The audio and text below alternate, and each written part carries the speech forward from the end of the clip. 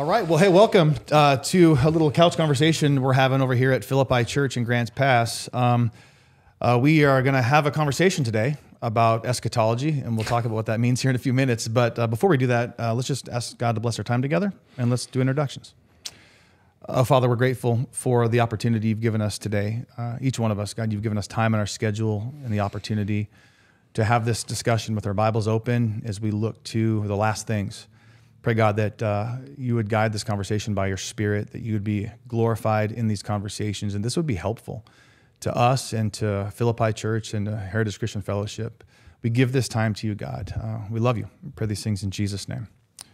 Amen. Amen. All right, so we got four of us here on the couches. We're going to have a discussion, but before we just jump in, I think it'd be really cool for everyone to get to know who's here. So why don't we just do brief introductions? Dave, you're the one guy who's sort of an outsider, not from the area. Why don't you tell us a little bit about yourself, and we'll kind of just go on down the line. Yeah, my name's Dave Cartwright. I met Paul back in 2017 at Epicos Church. We both worked there, and we've maintained a friendship since then. Back in the day, I studied at Gordon Conwell Theological Seminary.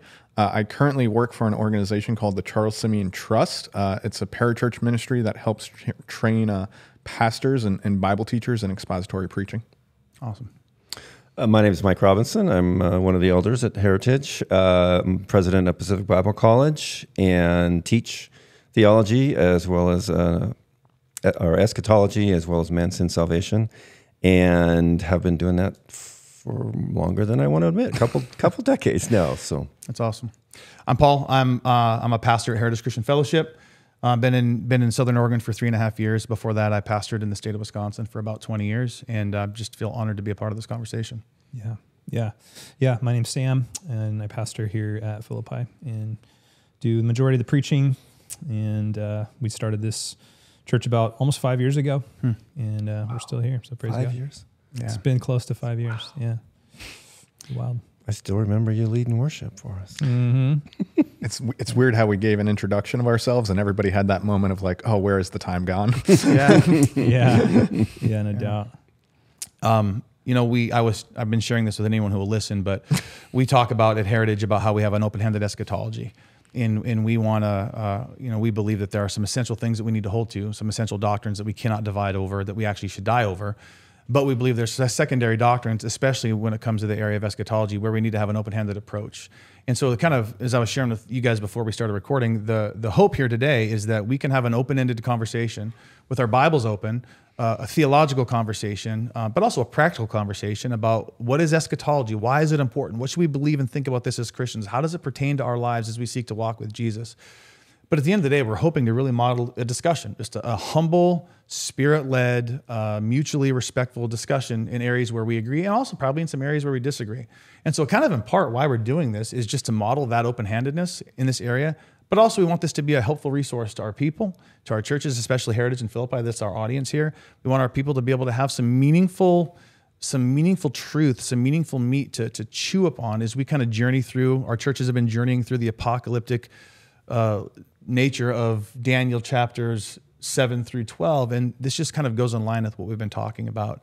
And so today it's kind of a dream to have this conversation and just see where the Spirit. We're trying not to script this too much. We have a couple questions we've scripted, but honestly, we're just allowing God to lead this conversation wherever it goes. And hopefully, no one gets in fistfights, but hopefully, it ends up to be a very civil and wonderful conversation.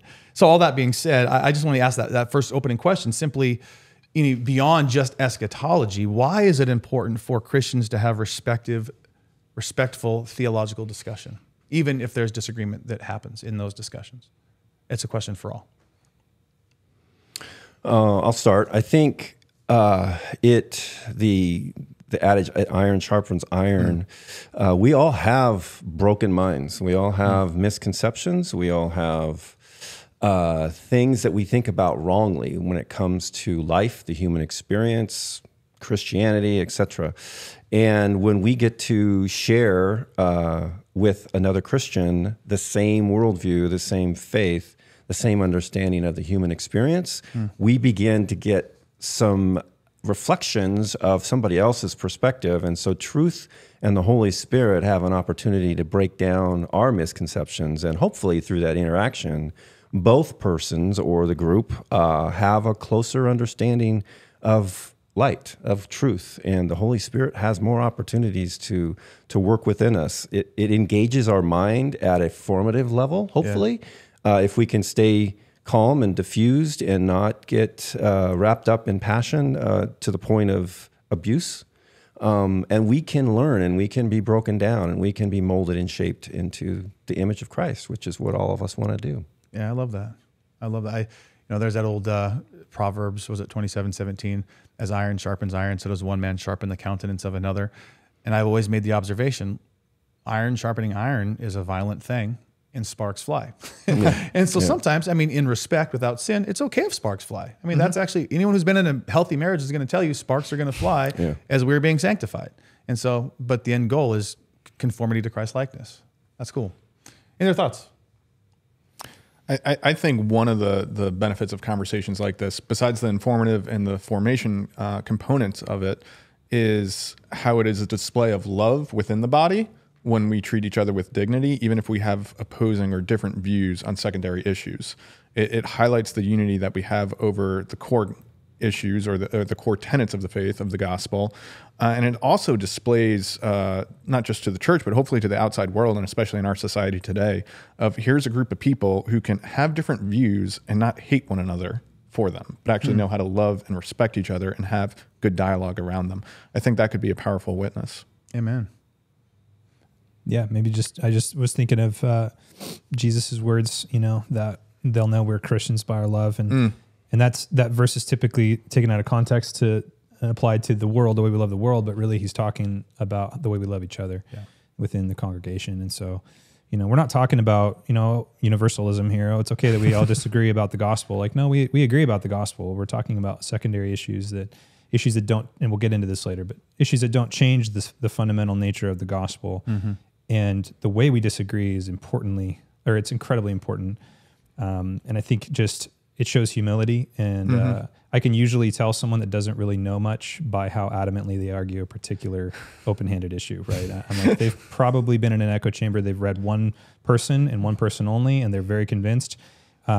I find the best theologians are usually the quickest to say, I'm not really sure on this.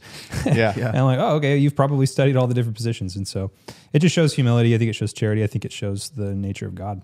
Yeah. I was thinking about that thing of love. It's like, is there anything more noble, more powerful, more important than the knowledge of God and responding to that knowledge with worship? And so it's great love for us to open the Word of God and discuss the nature of God with brothers and sisters in Christ for the goal of better knowing Him, better seeing Him, so that we can worship Him more fully. What a great act of love. What a great way to serve one another, to pursue Him together in these sorts of even hotly debated conversations. If the end result is we see God more clearly and our worship is more informed by who He really is, that's awesome.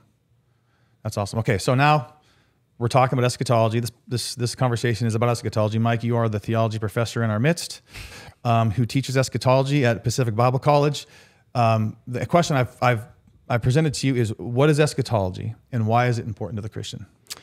Yeah. So I'm going to answer it maybe in a different way, because it's a call to all of us, myself included. And I'll just state that call, that we need to recognize ourselves as eschatological people. We are an eschatological community. And so I'm going to start at the beginning of the Bible. And the reason we have the Bible is it's revelation, right? Which is another way of saying God is revealing Himself to us, which the book of Revelation does with a certain genre of literature, right? Apocalyptic literature. But it's still revelation. And we learn in Ephesians that the person of Jesus Christ was agreeable to the plan of the Father and the Spirit to become the vehicle for creating this entity of which we are now, the church. And this was decided before God said, let there be light. This was before Genesis 1:1. And so from the beginning of Genesis 1:1 all the way through the Bible, God progressively, and I will say progressively is important to note, reveals Himself. And He reveals Himself through historical human activities. And the one thing that makes the Bible different than any other human-penned book is prophecy. God says, this is going to happen. and then he prophesies it. Then he sovereignly manipulates everything or maneuvers everything to make it happen. And then he interprets it for us. And he gives us all of that in the scripture. So he removes our brokenness in the process and reveals himself, but he also reveals his plan. And from Genesis 1 on to Revelation 22, he's working the exact same plan. The plan doesn't change. And that plan is to have a people that he can be the God, the king of. They will be his people, and they will live under his reign. And they will exercise his image in the physical realm. That's from Genesis 1 on, that's the plan. It takes different forms. It takes a form in the first 11 chapters. It takes a form from Genesis 12 on under the Abrahamic covenant. And then ultimately, it's best revealed, fully revealed in the person and work of Jesus Christ. But it's the same plan. Yeah. And so what we as Christians often get caught up with is, I'm adding Jesus to my life, right?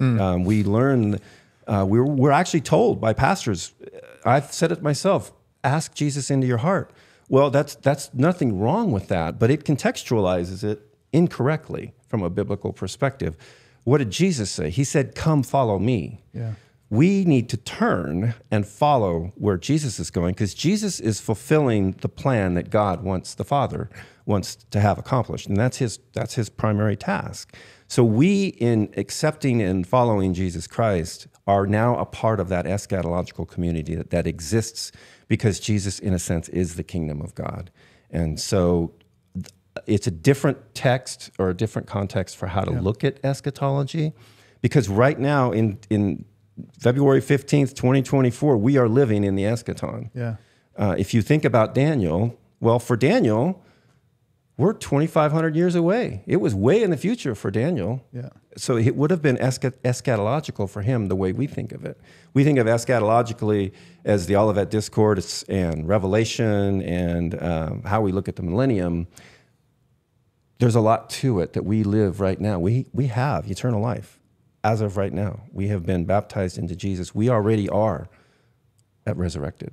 So we just have to contextualize our personal faith and our communities to understand it's a much bigger deal. Yeah. And it has much more day-to-day real impressions upon us to live as an eschatological person, to think eschatologically. So what does it look like really quick? So just paint 4 sentences, Mike. I'm a believer and I'm thinking eschatologically today. What does that look like manifested in my heart, my inner world, my outer world? I'm living eschatologically with that vision. How does that manifest in the life of the Christian? Well, the way I would say it is, if you are a person walking with the Lord and in relationship with Him, you're going to have God moments, right? And you'll know those God moments, and we have them every day. And whether it's through direct, whether it's through another person, whether it's through a podcast, whatever it is, the Holy Spirit's going to touch us. Well, that's an eschatological moment. It's we have to realize our personal relationship is wrapped up in God's plan for all of the universe. I love that. We're caught up into that grand story. We are grafted in, or we are pulled into it. It's not like Christ comes into our life. We are pulled into His. Yeah, that's awesome. What would you guys add? That's a transformational perspective. Yeah, it goes from a me-centered worldview to a God-centered worldview. Yeah. And it contextualizes everything in your life around that versus our brokenness and how we see reality.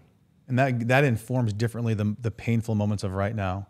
The painful moments of right now are nothing in comparison to the eternal plan of God, of which I've been bought into through the blood of Jesus. Yeah, and we share the suffering we go through is part of what God put Jesus through. We share in His sufferings.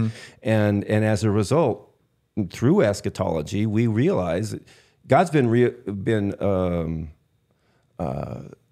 answering and fulfilling prophecy since the beginning. And He's got all of these open prophecies left, again, the Olivet Discourse and Revelation. But we have hundreds and hundreds of prophecies He's already fulfilled. So as His sons and daughters, we know He's capable, He's competent, and He will get it done. Yeah. And so it gives us confidence. It gives us maturity. It gives us peace. It gives us unity. It gives us the ability to love because we don't personalize everything. We realize we're in a war. It's Satan and Jesus. That's the real war. It's not the Republicans and the Democrats or this person versus that person. It's the kingdom of light versus the kingdom of darkness, and we're on the front lines for the kingdom of light. Amen. I think I would add to that. It's super good. I think a lot of times people hear the word eschatology, they associate that with kind of a negative overtone because the word eschaton, right, is the end. And the study of eschatology, the study of the end, right, or the end things. But I think it's not so much the end as much as it is the end of an age and the beginning of the next age, the eternal age. And that actually gives it a much more optimistic sense. We're not just interacting with, well, how's everything going to end? It's even the word apocalypse, right, is misunderstood. People think apocalypse, that means like massive earthquakes and stuff. The word apocalypse comes from apocalypsis, which is just revealing. The Revelation, the book of Revelation, is just a revealing of how God is going to bring in his kingdom full term and full consummation. The kingdom is fully going to arrive. So yeah, we see the end of an age, and we're going to talk and interact with about exactly how that might look. But at the end of the day, eschatology is how is the next age, the eternal age, going to come in, and what's that going to look like in the future? You know, that's hopeful. Yeah, it's exciting. Hopeful. Yeah. Yeah, so to add to that, I think that's 100% correct. Like Revelation, apocalyptic, it ends in 22 with the application being the prayer of the saints being, "Come, Lord Jesus, come." Right? So there is supposed to be this encouragement, this hope, this anticipation of what is to come, of the eschaton, not this like dread of it. It's like, no, this is the thing we're actually waiting for. These are the promises that God has made that he's going to fulfill for his covenant people. So we should be eager for it, not necessarily scared of it. Yeah, that's Absolutely. awesome. Yeah. Very good. Very good. One other quick comment. And there's kind of two different eschatological perspectives that each Christian needs. It's the personal, what happens to Mike when Mike dies. Yep. And then there's what happens in the eschaton. So, we're not going to touch on the first part, but just for the listeners, that's a different discussion. Yeah. What happens to us in this life when we die? Yeah, that's good. We talk often about being gospel-centered churches. At Heritage, we say we're a gospel-centered church. I know you guys say you're a gospel-centered church, Sam. And we live and exist and rotate around the gospel. Everything we do is informed by the gospel. So if that's true, what is the gospel, and why ought we keep it in full view, even as we have these sorts of discussions about end times and eschatology? Yeah, it's a good question. I think the best way to think about the gospel is in the word gospel. It's literally euangelion, which is it's a declaration of news. It's good news. It was a Roman. I think it was a Roman word that was adopted by the church and kind of reused to say there's a declaration. Like a euangelion would be a message of typically a new administration or a new king or a victory in a war or something like that. So Christians kind of use that to say, hey, we have a new thing happening here, and that is that the kingdom of God is at hand. At least in a whole new phase of God's redemptive program. I mean, the kingdom of God has been a reality since the garden, but it's been developing in God's redemptive program. And then when Christ comes into this world, I think the best way to think about the gospel is to think about Jesus as the seed. He said, a seed must first go into the ground and die, and then it brings forth great life. So that was kind of Jesus' way of explaining the kingdom of God, that the kingdom of God was going to start with his life first dying, and not just to die, but to atone for sins, to make atonement, to put death to death, and then he becomes the seed of the new Genesis, if you will, of an entirely new world. So that's the gospel. The gospel is that Jesus has come in, became a new Adam, died the perfect death, lived the perfect life, was reborn, resurrected. He becomes the first fruits. I think Paul talks about the first fruits, meaning he becomes the first of many that will line up behind him. So Jesus got a new resurrected body, which means we're going to get a new resurrected body, which means that the world is going to get a new resurrected body. And when we get to Revelation 21, 22, we see a new physical heavens and earth. So the gospel isn't we get to leave this earth and go float in spiritual land. The gospel is we actually get to inhabit a new heavens and a new earth because Jesus' resurrected life set the program trajectory for the rest of God's divine work and redemptive work. So we're in the middle of Christ's two advents.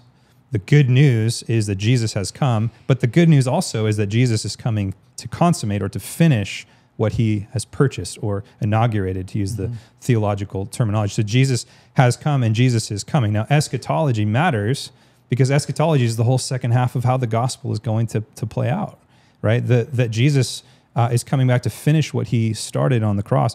I'm going to defer to this week's text that we're preaching in that. I think the gospel is right here in Daniel chapter 9, verse 24. The angel Gabriel tells Daniel 70 weeks or 77s are decreed about your people and your holy city. Now, this is all future for Daniel. To finish transgression, to put an end to sin, to atone for iniquity, to bring in everlasting righteousness or rightness, to seal both vision and prophet, and to anoint a most holy place. That's a sixfold way of considering the gospel and what happened when Jesus came. But some of those things you might notice haven't fully happened yet. Yeah.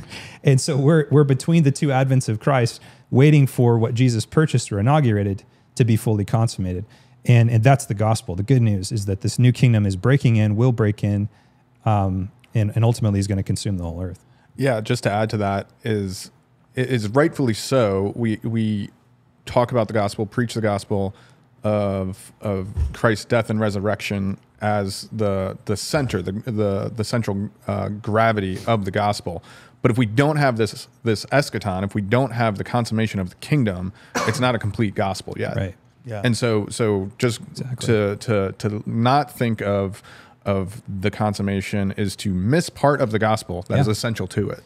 Yeah, like a lot of times we stop short in our gospel message. We stop short of eschatology. Yes, we say, absolutely. Hey, we preach a message as we should of forgiveness of sins, but what that says is, okay, my sin's forgiven, but what about the sins I'm gonna commit? Or what about the fact that this world is still broken? And what about the fact that my body is dying? And the gospel of the New Testament concludes with a rebirth, a resurrection of the whole cosmos. Yeah. Right. And we get new bodies and happily ever after, right? In that sense. And so the gospel has to include eschatology. If it doesn't include eschatology, I would actually argue it's not the gospel. Well, so would Paul in 1 Corinthians 15. He'd be like, we're foolish. We're idiots if we don't have this part of the gospel. Totally. Yeah. Would you guys add anything else when it comes to the centrality of the gospel as we talk about eschatology? Yeah, I would just reiterate what's been said. That's why Jesus came. He came to create a new people. I mean, Sam said it well. Yeah. He's the new Adam. And God's plan from the beginning was to create this entity called the church. And Galatians 3 talks about in the Old Testament, the people of God were children. And so they had a law. And now with Christ, we are adults and we are adopted as sons and daughters. So not only is it affecting us, God sees us as adults in the people of God. So we're at a higher level. We're at a more mature level. Why? Because of Jesus Christ. And we're going somewhere. Yeah. This isn't a static thing. Yeah. We have an end. We have a purpose. We have a direction. It's teleological. So just... Yeah. I don't have anything to add, but I have a question that might begin to start to bring some clarity, and that is, I made the comment earlier, like, well, we all agree on the gospel, but we might disagree on some of our eschatology. At what point can eschatology actually depart from the gospel? In other words, like, I'll put it this way, what parts of our eschatology are essential to orthodox understanding of what the gospel actually is? When like, at what point in our eschatology are we actually leaving Christianity? Well, Mike, I think you should start by sharing, how you said before the conversation of these 2 points. I think that would be helpful to frame this question too. Yeah, so when I teach this class, I have a whiteboard, and on the left-hand side, I will draw the cross, and that cross represents the person and work of Jesus Christ as a human from his virgin birth through his resurrection and ascension. And then on the far right, I will have basically a line, and it will have the lake of fire, and it will have the new heavens and the new earth. So those are the goalposts, if you will. Those are the endpoints of which we're talking about from a New Testament perspective.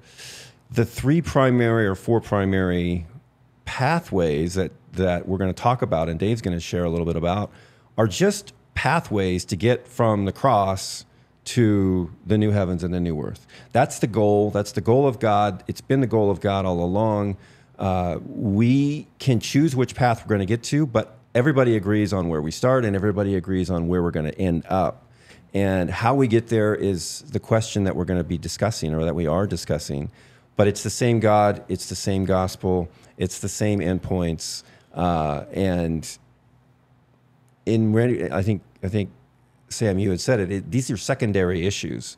But I also want to say, and for David and I, there's a lot of really smart people that have spent 2 millennia studying this. Yeah, exactly. And these 3 We'll or knock 4, it out this morning. Yes, these 3 or 4 ways, really 3 ways, are what we have come up with, Right. as humans. And so you have to trust the Holy Spirit. We know the Word is God's revelation, so trust it.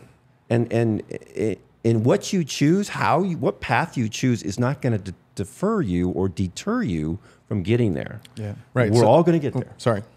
We're all going to get there. So like with those endpoints, right, of Jesus Christ, death and resurrection, and consummation at some point, those 2 things I think are obviously essential. Like if you deviate from those, you're clearly outside of orthodoxy. Mm-hmm. I don't think the paths as much are what we've or will be talking about is reason to accuse a brother or sister of being outside of orthodoxy. I think what you see in the New Testament a lot that falls out of orthodoxy is this idea that Jesus has already returned in some way, or that he's not physically returning. Like those seem to be the issues that Paul specifically has to talk to. So those would certainly be outside of orthodoxy. If you don't think that Jesus is going to physically return and bring his kingdom in full, or if you somehow think that Jesus has already, those would be outside of orthodoxy in my understanding. So would it be fair to say then, just for everybody listening, that if we're driving on a road and those are the ditches, everything that's fair game is there a tribulation? Or if there is a tribulation, is there a pre-trib rapture? Is there a rapture? I think everyone agrees there's some kind of we're going to meet him in the clouds, but is there pre-trib, mid-trib, post-trib? Let's argue about it. It's all fine. Is there a millennium? Is the millennium an idea? Like all of that stuff, just to be clear, none of that changes or tampers with the fundamental or the foundation of what the gospel is as good news, right? None of that would tamper with that. No. I would say no. Yeah. No. Revelation 21 is where we all start to agree. Yeah, exactly. Well, Jesus that's where shows up, that's new where all heavens and the views come back together, right? Yeah. The Right. Great White Throne Judgment. I mean, that's where everything comes back together. I was thinking about, you talked about what are some of the areas where we can diverge from gospel. Like this is very functionally, I think sometimes we can become so hyper obsessed with the study of eschatology. We get down YouTube wormholes, rabbit holes, reading every single book we can, seeing the Antichrist behind every rock. And we get so obsessed with that that we forget to live as the people of God. So in a functional sense, I think just we can depart from the gospel if we are so hyper-focused and obsessed with this unique little slice of theology that we forget to share Christ, to be the church, to love one another, and we're just obsessed with news, headlines, what's next. I think in a functional way we depart from the gospel and how we live, if that becomes descriptive of us. I think to add to that, I think we all, myself included, have the tendency to take our eyes off Jesus and really focus on whether it's doctrine or whether it's a person or whatever it is. We want to argue. We like to argue. We're rebellious people, and we just want to promote this idea, and it really doesn't have anything to do with the person and work of Christ. Yeah. But we substituted in that person, that belief, that doctrine, that dogma that we want to fight for becomes our God. Yeah. And it becomes to the point of idolatry, and we got to correct ourselves and get focused back on Jesus, because he's the one, we're following him and he's doing the work. Our challenge is to be abiding in him. That's what God asks us to do. Yeah. Abide. And it's, when you boil it down to that, it's pretty simple. Yeah. I had a brother one time, I was talking to him, and I'll spare you the details, but there was an issue of dogma that I was harping on at this season in my life as a Christian. And like, I kept coming back to this. It wasn't a gospel issue necessarily. And he said to me, well, that's your gospel. I'm like, what do you mean? He's like, well, that's all you talk about. Bro, you're not talking about, that's become your gospel. That's the message you lead with. And I was like, oh, that really stings. Yeah, when you make something that's not gospel, because that's the message we share, that's how we depart from the gospel. Yeah, like what's the good news for you? Is it that we're going to maybe escape 7 years of tribulation? Yeah. And I think for some Christians, and I think it's totally okay to be convinced and convicted about a pre-tribulation rapture or whatever. Yeah. But for many evangelists, that seems to be what they want to talk about. Mm-hmm. And I'm like, man, that just doesn't seem like that should be the crux of your good news. Yeah. Hey, guess what? You don't have to go through 7 years of tribulation because, you're going to be raptured. Like, I hope so. But that's not the good news of the gospel, right? Yeah. It is also interesting. This is getting off topic and into the weeds, but like, even with that mindset, it's like, that's such an American mindset, right? Where it's like, cause we do live very comfortable lives by and large. Right. And so it's like, you go to other places in the world and to like, try and tell somebody like, oh, you won't have to go through 7 years of tribulation. They're like, yeah, life's really hard right now. Like, what about now? What about right now? And I think that's part of the reason that keeping the bigger picture of eschatology as encouraging faithfulness now because of God's present and ultimate future reign needs to be, regardless of which way we're getting there, needs to be the main thing that we're focusing on. Yeah, we were talking about that earlier. You and I, Dave, were like, when we read eschatology, the temptation is to look out and try to read the tea leaves and figure out how things are going to happen.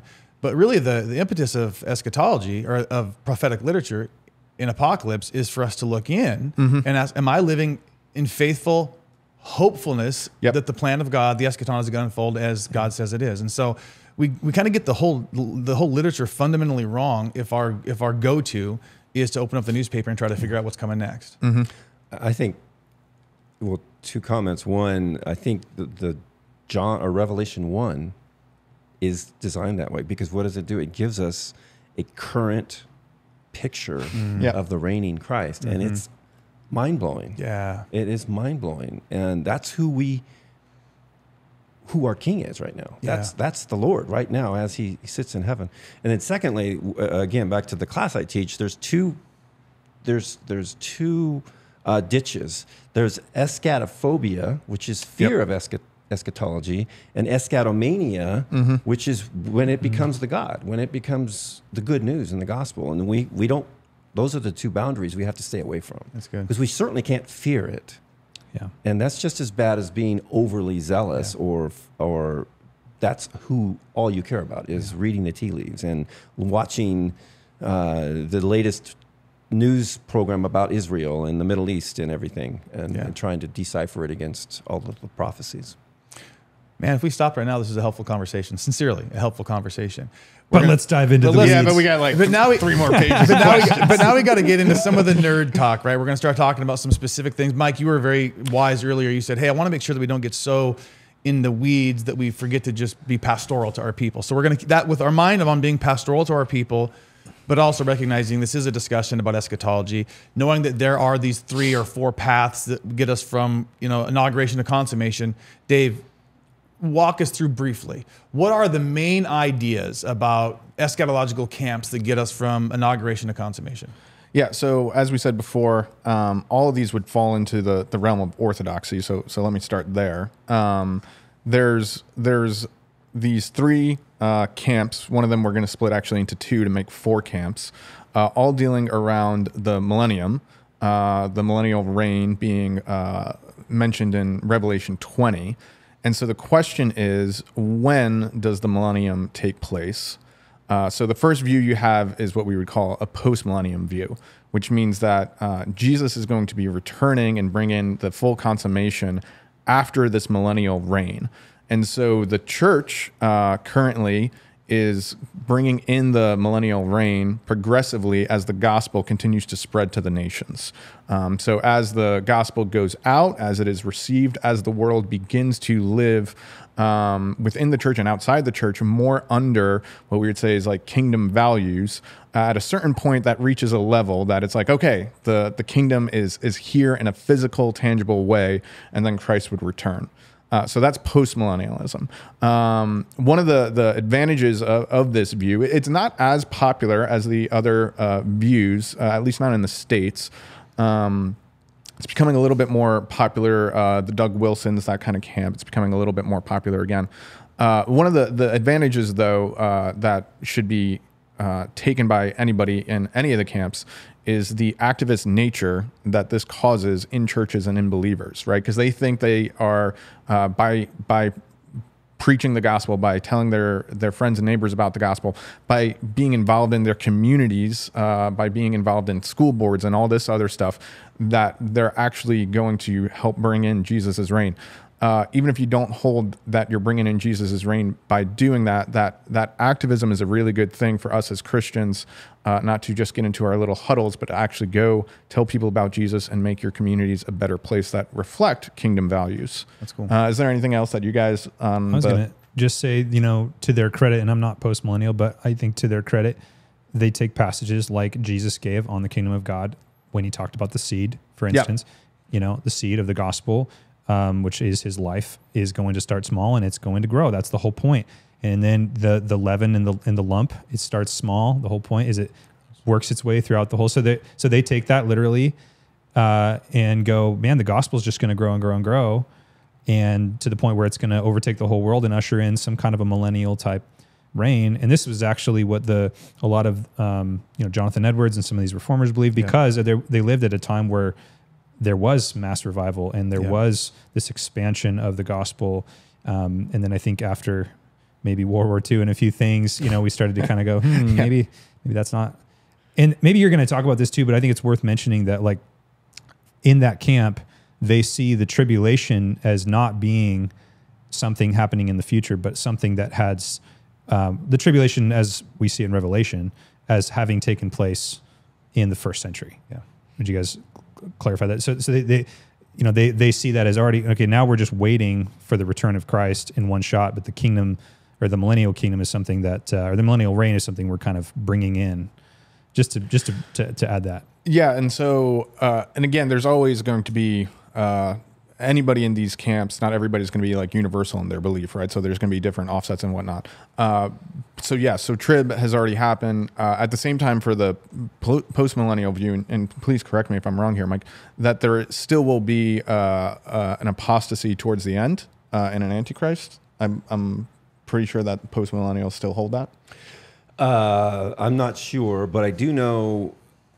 And not, again, like you just said, not everybody believes this, but in general, postmillennialists are what's called preterists. Yeah. Right. So they will look at, like, the Olivet Discourse and a large section of Revelation as already having happened in first century AD, culminating in the fall of Jerusalem, and us already living in the kingdom. Yeah. So the kingdom is here now, and it's in its full form, and it's just going to continue to, as you said, grow and mature and take over human experience and creation, ultimately being culminated there's a tipping point where only God knows where the kingdom is being fully realized because of the expansion of the gospel.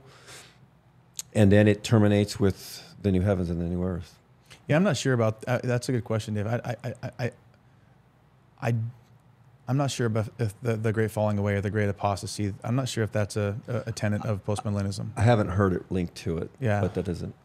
Yeah, I'm not sure. Yeah, so for the just point of clarification too, when Mike says preterist, that just means past. That's all it means, right? So the preterists believe that Revelation, up until chapter 20, basically is past. That's already happened. It was future for the original audience, but past for us. So that's just what preterist means, in case anybody's wondering. 80s, not predator, not predatorist. That's a movie with Arnold Schwarzenegger. Okay, anyways. Definitely worth going back to. It holds up. 2 future governors in that movie, by the way. Who's the other Jesse one? Ventura and Arnold Schwarzenegger. Oh, all right. Very interesting little bit of... Sorry, What about amillennialism, Dave? Well, let's do premillennialism Okay. first. So premillennialism, if post is Jesus's physical return coming after the kingdom, premillennialism is Jesus's physical return is coming before the millennial kingdom, and it's actually inaugurating it. So in this view, it is a literal physical kingdom that is here on earth. That will happen for 1,000 years. And there's two ways that this kind of breaks off. The dispensationalist view separates Israel and the church very distinctly. The historical view of premillennialism does not draw that distinction. It kind of throws the people of God in as one. So you'll get a little different flavors that way. Some of the advantages of this view is it takes a literal interpretation of a lot of prophecy. It's trying to read the text on what is the kind of plain meaning of it. There's the advantage that it does create a lot of focus on the eschaton. Like it does create in people, to Mike's point earlier, of having a view as a community, as we are an eschatological community. Now, sometimes that can steer off into those other things that you mentioned of the mania or the phobia, but the disposition of thinking of ourselves through that lens is good. Yeah. Any other thoughts on For those listening, if they're kind of wondering, okay, who are these people that believe that? There's a lot of people that believe that, especially the pre-millennial dispensational camp. Like if you've watched the Left Behind movies, largely that kind of framework that a literal 7-year tribulation is coming with a 3.5 year, they divide it that way, literal 1,000-year reign, all of that. If you've, anybody that Dallas Seminary, right, teaches dispensational, guys like John MacArthur, Calvary Chapel, if you came from Applegate Christian Fellowship, you were taught dispensational eschatology. Yep. Not as hardcore as some dispensationalists, but very much, the kingdom of the millennial reign is about ethnic Israel and the physical land of ethnic Israel. And so that's why in those communities, there tends to be a huge emphasis on Israel and on the 1948, them becoming a nation again. It all centers around the geography and the ethnicity of Israel, and that's how they read eschatology. So probably a lot of people listening to this have been taught a form of dispensational eschatology, just in case you're wondering what that kind of camp is. Yeah, and it's very, very pervasive in Southern Oregon. It was interesting when I moved here from Wisconsin. Certainly, premillennialism is throughout evangelicalism, but like a really strong focus on dispensational premillennialism was more established in Southern Oregon in a considerable amount than it was in the Upper Midwest where I lived before.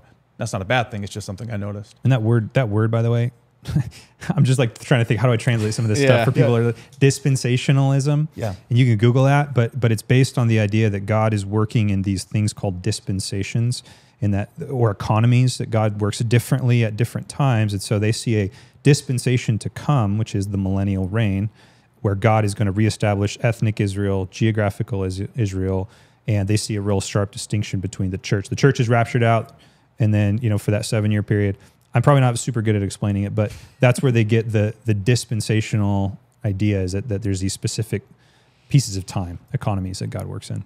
Yeah, and something you mentioned that is worth following up on too, in the dispensational view, the prophecies concerning the land in the Old Testament, those are fulfilled then in the millennial reign. Yes. Which is a very key point to this view, right. Where other camps might see those prophecies fulfilled in the church or in the new heavens and the new earth. The dispensational premillennial view is going to see those prophecies directed towards Israel, fulfilled when Israel in the millennial reign is in that land and is ruled by Christ. The dirt matters, and that's why everyone's watching the Middle East in that particular camp, right? Because whatever happens in the Middle East is going to set off or trigger. They're waiting. Are the Jews going to rebuild the temple? Mm-hmm. All of that stuff for them. I mean, 1948 for the dispensationalists was like, oh my goodness, like Israel got brought back. This is all fulfillment of prophecy.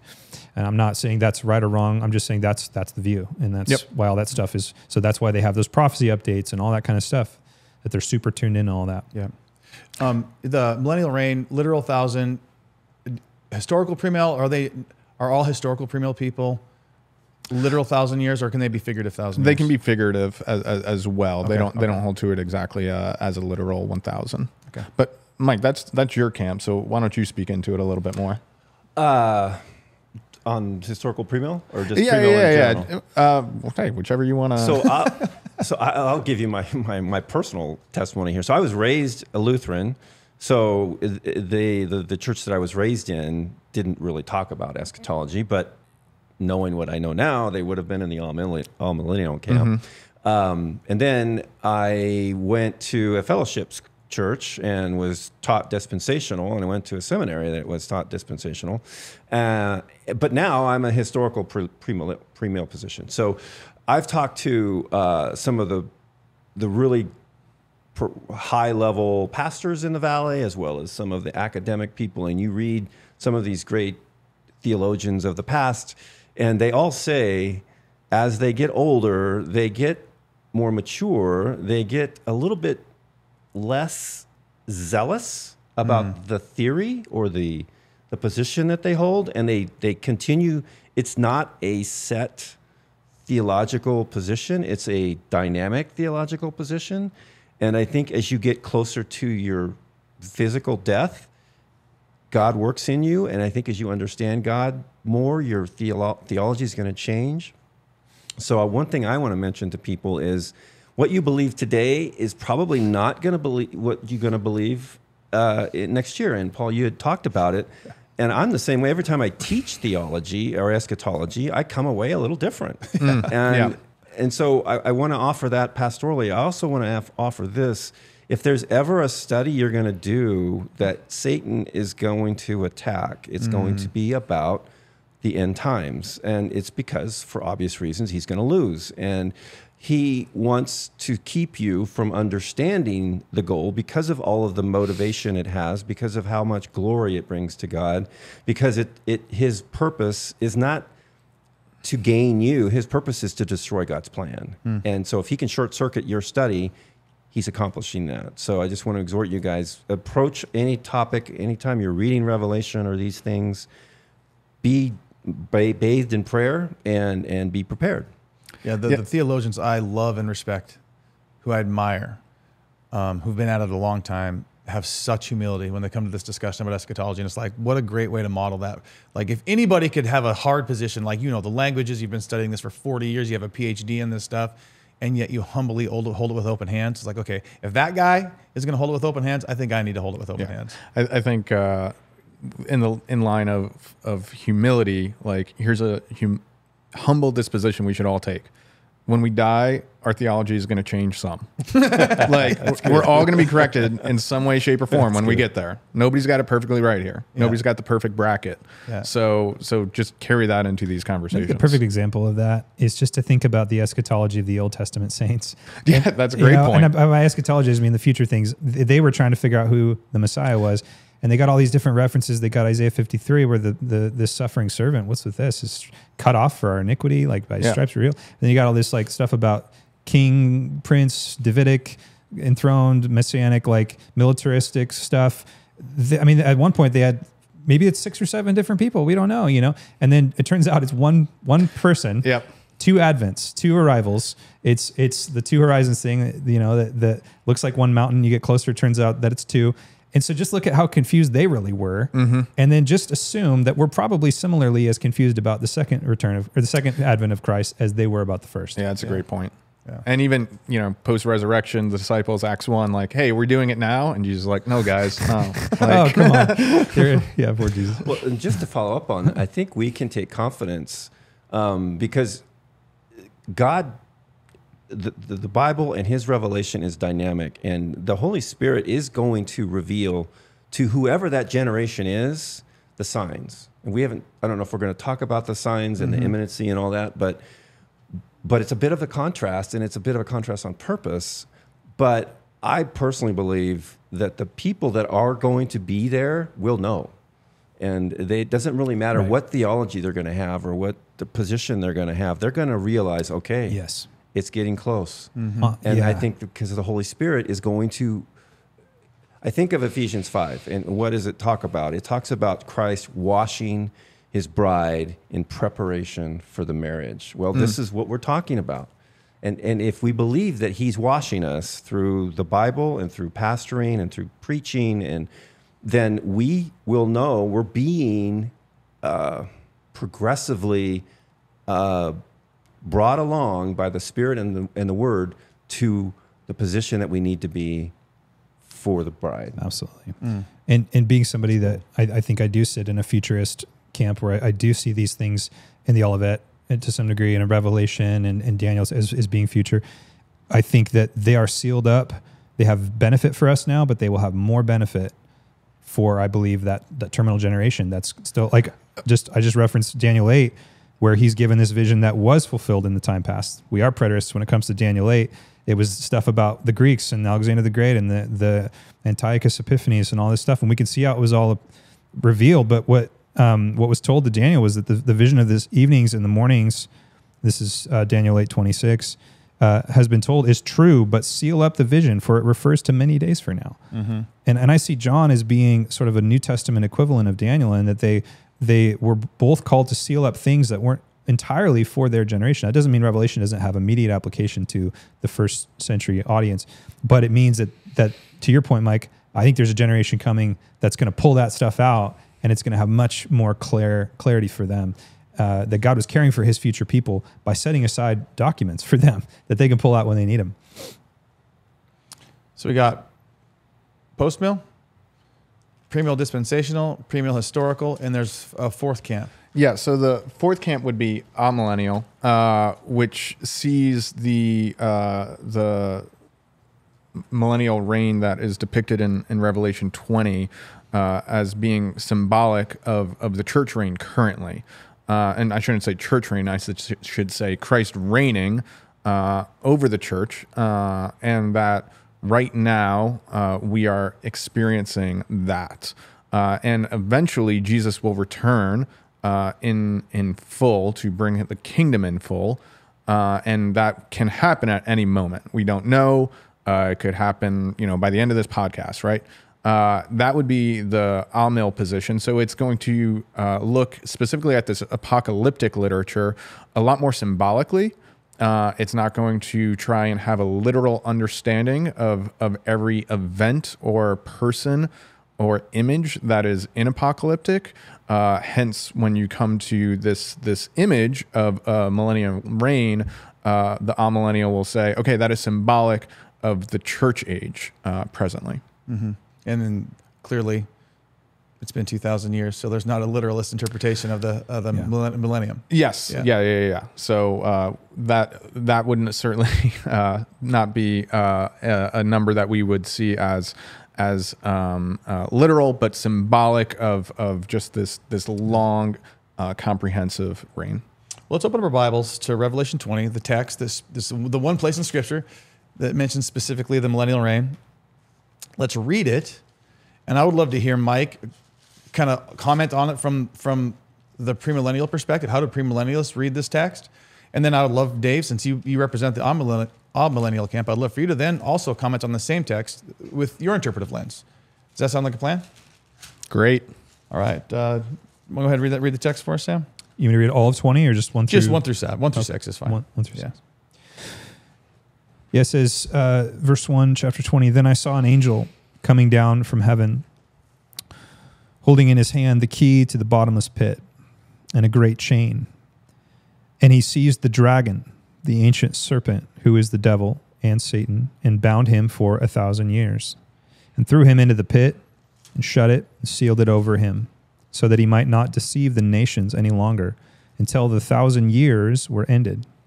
After that, he must be released for a little while. Then I saw thrones, and seated on them were those to whom the authority to judge was committed. Also I saw the souls of those who had been beheaded for the testimony of Jesus and for the word of God, and those who had not worshipped the beast or its image, and had not received its mark on their foreheads or their hands. They came to life and reigned with Christ for 1,000 years. The rest of the dead did not come to life until the 1,000 years were ended. This is the first resurrection. Blessed and holy is the one who shares in the first resurrection. Over such, the second death has no power, but they will be priests of God and of Christ, and they will reign with him for 1,000 years. Now, we could have started in 1,000 places or many places in Scripture to start talking about eschatological conviction. We started here in this text because this kind of seems to be one of the center texts when it comes to how people develop eschatological conviction. So, Mike, as a historical premillennial, how do you interpret those verses?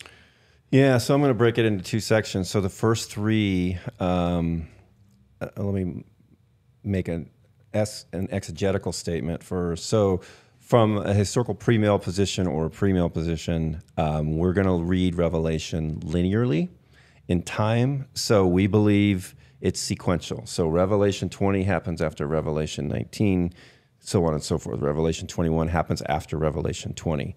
So everything is based on temporal linearity and a chronology standpoint.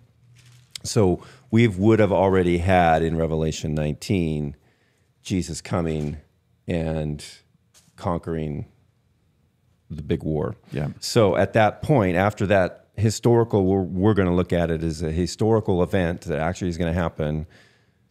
We prepare, if you will, for this 1,000-year reign, and this angel comes down, and this language may be somewhat metaphorical, but he is going to bind Satan in a very unique, unprecedented way into some sort of a prison that he is removed from influence in the world. Mm-hmm. And that prepares then for 4 through 7, where we have thrones, we have Jesus getting ready to take his position and rule on physical earth in a physical way for 1,000 years, which is literal or metaphorical, it doesn't really matter. Yeah. But it's going to be a physical reign on this earth. And there will be Christians and non-Christians available there. And I don't think we want to get into the minutiae of all that. Yeah. But it then terminates later on in chapter 20 with Satan being released and the final Armageddon. Yeah. Thank you. That was very succinct and quick. That was awesome. Dave. Yeah, so in some ways, here becomes the primary difference. The amillennial view is not going to understand Revelation sequentially. So they are not going, or we are not going to understand that chapter 19 are events that happen before chapter 20. Now, of course, that would seem odd to, again, just the normal reader. But the reason for that is, A, it's apocalyptic literature, so things are just not operating the way that they do in an epistle. The second big thing is when we look at chapter 19, when we see the marriage of the Lamb, and then in verse 11, I saw heaven open, and behold, a white horse. He who sat on it was called Faithful and True, and in righteousness he come and judges and wages war. So we see this as Christ's second coming, and this being the final, if you read the rest of the chapter, the final battle of Armageddon, we would say, like of when Jesus comes back and he is judging the nations. Now, then what happens in chapter 20? Well, again, we're not understanding it sequentially. So what we would say, the best analogy I've heard is it's like watching the replay in a sporting event. So you're seeing the same play, you're just seeing it now from a different angle, because in the replay, it's giving you a different camera angle. So in chapter 19, we had the angle that was focusing on the beast and the false prophet in Jesus's return. Now we're having the angle that's going to focus on how he's going to handle the dragon. But it's the same time that Jesus is coming back. Jesus is only coming back that one time. Yeah. The other thing that becomes then important is like, okay, well, how do we understand this first resurrection? And again, the amillennial view being happening now, we would understand that as the spiritual resurrection that we all experience as believers, for those of us who are born again when we put our faith in Christ. And how do you deal with the Satan being bound and thrown into a bottomless pit? Yes. Not being allowed to influence the nations. Right. And so I don't think this is a weaker part of the amillennial view, but I do think this is a necessary question that we have to be able to ask, because clearly elsewhere in the New Testament, we have Satan being still deceiving people, right? So it's like, so how can we say that? And I think the interpretation of understanding Satan is no longer deceiving the nations as a whole, meaning that the Gentiles have been grafted into the covenant people of God. That is what is being referred to here in Revelation 20, that the Gentiles have now had the gospel preached to them and are believing in it. Not universally, of course, but there are Gentiles that are entering into the family of God. Just one more point on that. So, and I've heard millennialists, I invite them to talk at my classes, and he would say that during Jesus' temptation, he defeated Satan. And so after that, Satan's power was lessened until the end times. And so, supporting what David is saying, he doesn't have the same level of influence that he did. Yeah, and didn't Jesus say he came to bind the strong man? Exactly. Yeah. So that becomes a parallel text as well. Yes. Can I go for it. Ask a question and even just maybe bring some clarity for everybody listening too. So in that position, David, if we see, chapter 20, the millennial reign as being symbolic for the age we're in now, right? The time where Christ is ruling and reigning, then that would mean that everything that we see in really Revelation, 4 through 19. So all of that is describing events that happened in the first century. Is that to the preterist position? Is that kind of where you're at on all that stuff, or? It would be more of a preterist and idealist, right? Where it is still occurring, right? Like these are definitely still spiritual realities. Like chapter 12, right? Like the dragon is still waging war against the woman and her children. So against the church, right? So like those are present realities. Those are going to be present realities throughout the life of the church. Okay. And that then becomes our view that certain things have been fulfilled historically, and certain things will be, but most of it is universal throughout the life of the church. So to double click those terms real quick. So preterist, again, meaning past. Idealist was the other word you used there, meaning, correct me if I'm wrong, but meaning that this is conveying an idea that recapitulates, right? Or Yes. will kind of that the Antichrist isn't so much a figure as much as it is figures that continue to kind of appear. One of them maybe being, Nero or Titus or Correct. Is that kind of, am I explaining that right? So you say Yes. preterist and idealist is kind of like, yes, it happened and it's happening. Yes. And I think one of the advantages of this interpretation is Revelation specifically, therefore is applicable and has a message that is necessary for the church throughout history, not just for that generation in which these things will be happening. And of course, we take this view with all of Scripture, with everything else. Like, yes, Paul's letters are to specific Christians at a specific time in a specific location, but we understand that to be universally applicable to the church throughout time, throughout place. The amillennial view and how we interpret Revelation holds that same view then of how Scripture can be used and should be used for the body of Christ throughout time and throughout place. Yeah. And I'm sympathetic to that idea of idealist because I'm teaching Revelation right now. It's clear that we're meant to be more than one fulfillment of some of these things, right? Yes. The perfect example is the abomination of desolation. Like that's Right. clearly talking about Antiochus, but it does seem like that's also seems to be talking about, either Nero or Titus, or however you read it in the first, and the destruction of the temple. But then I would kind of be like, but I think there's going to be another realization of that. I think there's going to be another, which it sounds like maybe to some degree you think that as well. Yeah. Oh, sorry. I certainly again, we're all going to have some eschatology corrected when we get there. And if we see the third abomination of desolation, it's just like, that seems to make a lot of sense to me. We used the language transtemporal with our church, or transhistorical. Yeah. This idea that there are multiple horizons of fulfillment as we look into the future. And we also have used the phrase recapitulation with our congregation, with this idea within historical or within apocalypse that there are different perspectives of the same event, and there's recapitulation that's unique to this form of literature as well. So it's cool to hear you talk about it also. Yeah, and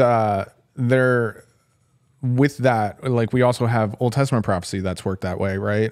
Besides this idea in Daniel, but even thinking in Isaiah, right? Like, a child will be born. Like, there was a child born in that day when that prophecy is made, and then that also applies to Christ, right? So there is like plenty of reason to believe that some of Dual fulfillment. that some prophecies that are made have an immediate fulfillment and then are going to point to a greater fulfillment.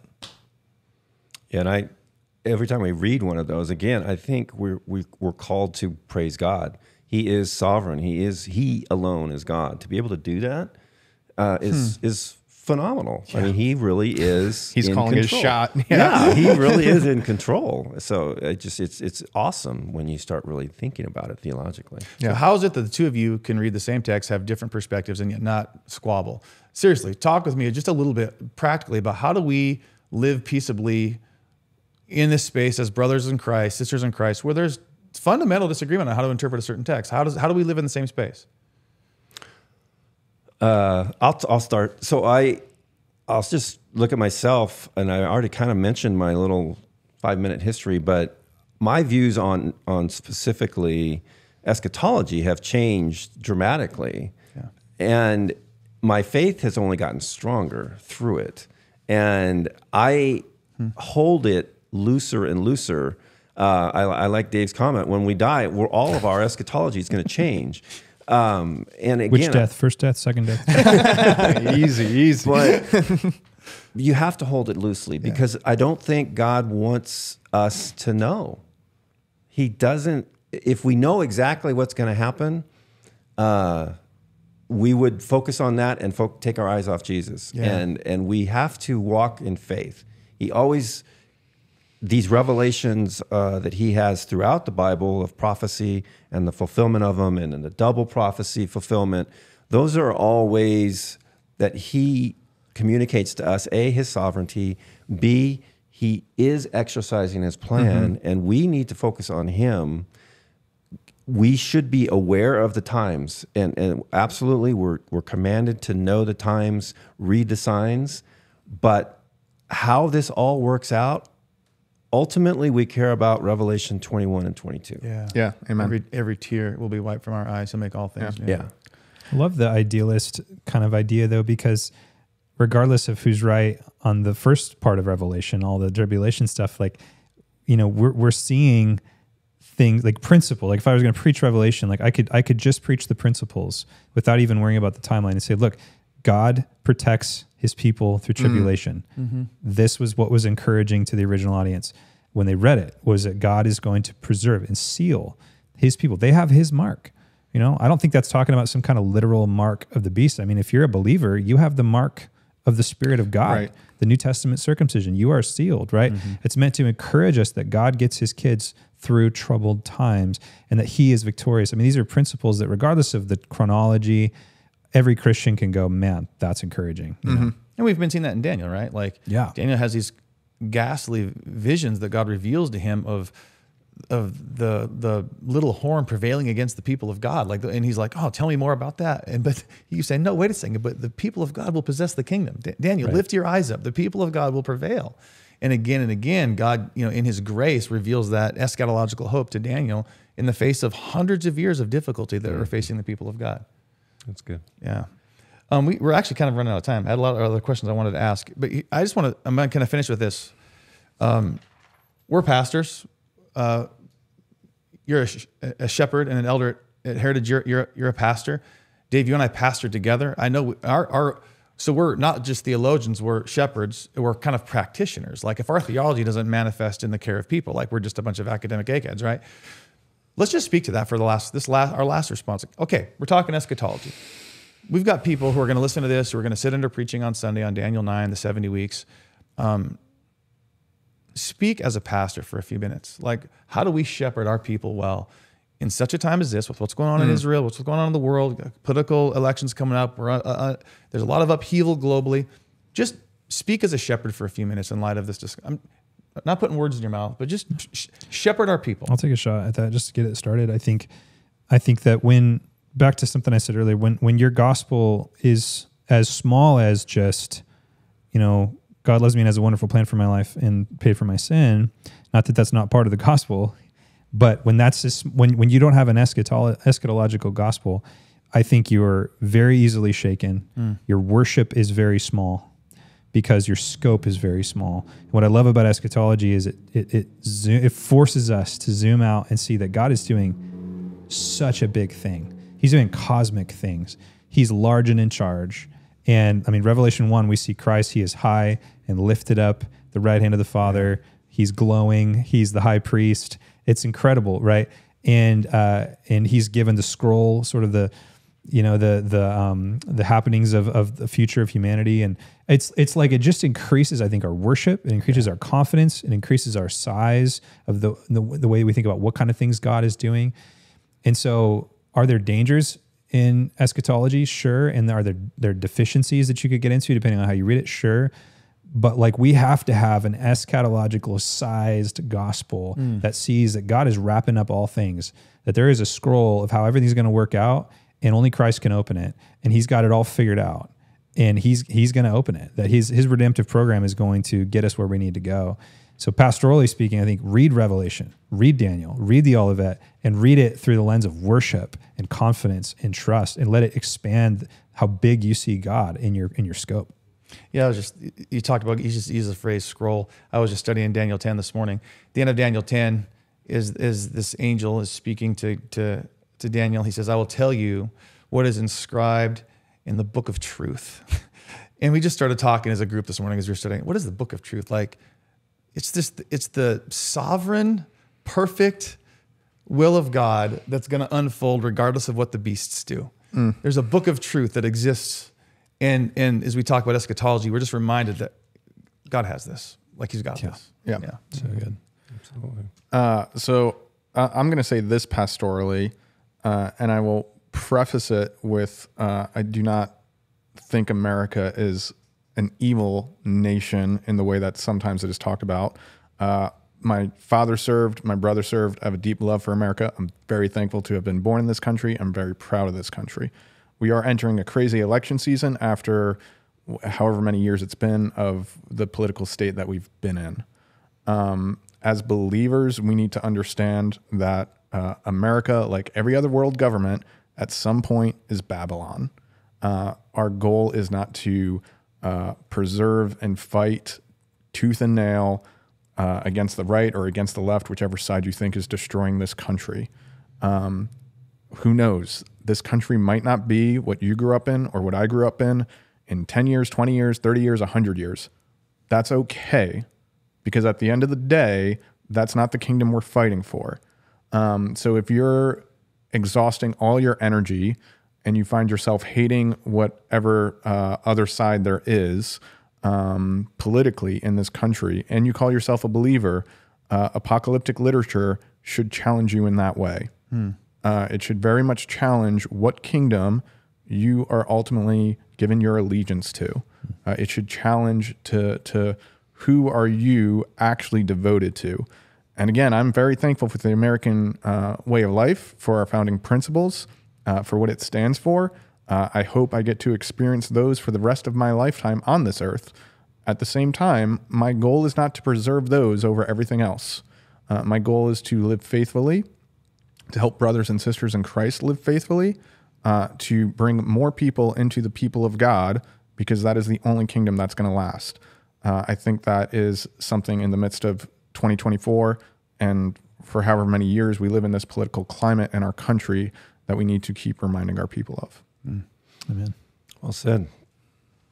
I think for me, I want to encourage us to remember and be bold. And throughout all of the Bible, God calls his people remember, specifically the Exodus, right? Or these huge events.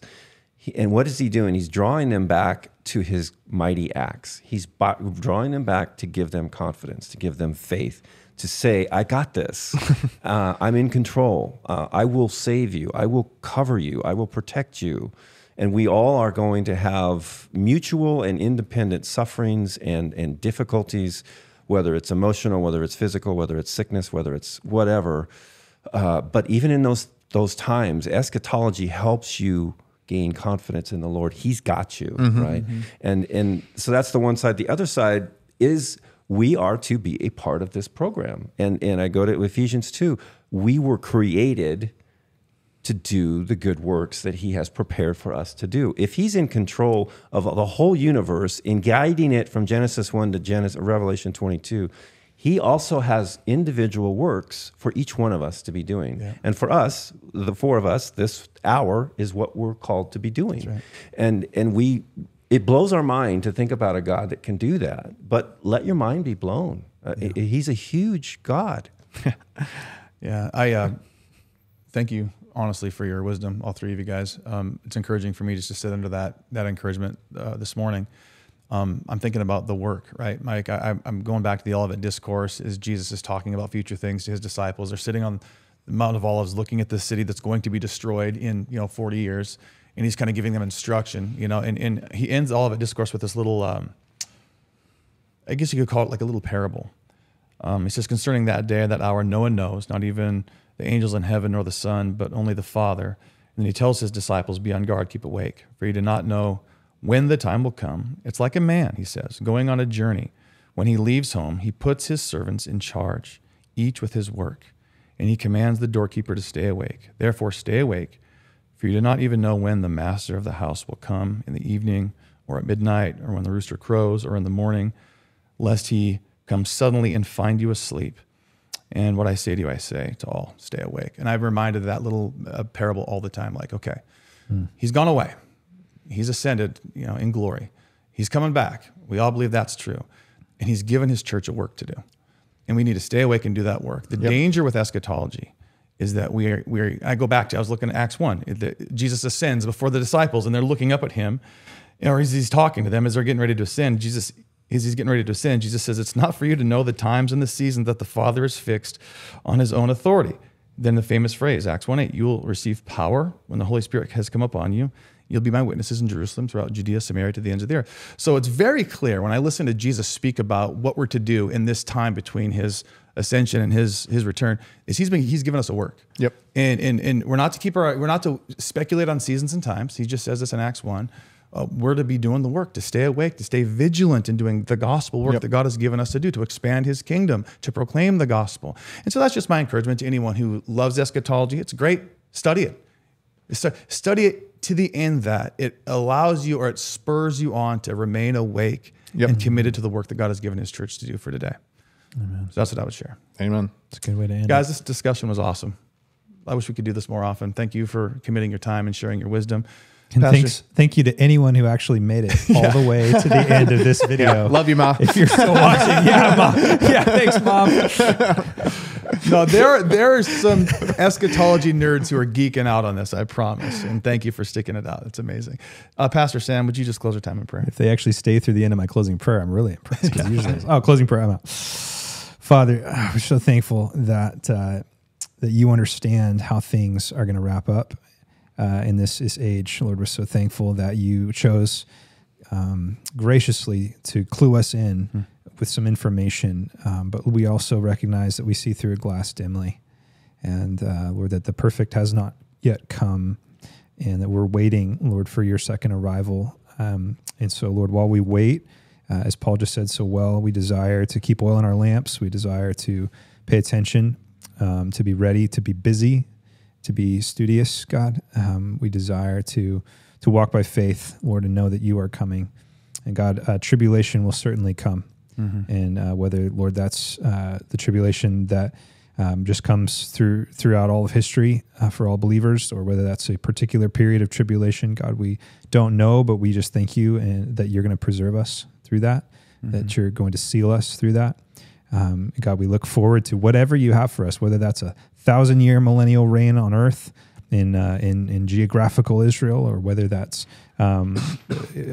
this age that we're in now, and we just have future heavens and earth to look forward to. Whatever you have for us, God, we know it's going to be far and above, greater than anything we would have thought to ask for. So, God, we trust you and we love you, and thank you for these men. And I pray that God, the church would be marked by humility and charity and understanding in these open-handed issues. Yes. Lord, lead us and guide us in Jesus' name. Amen. Amen. Thanks for tuning in.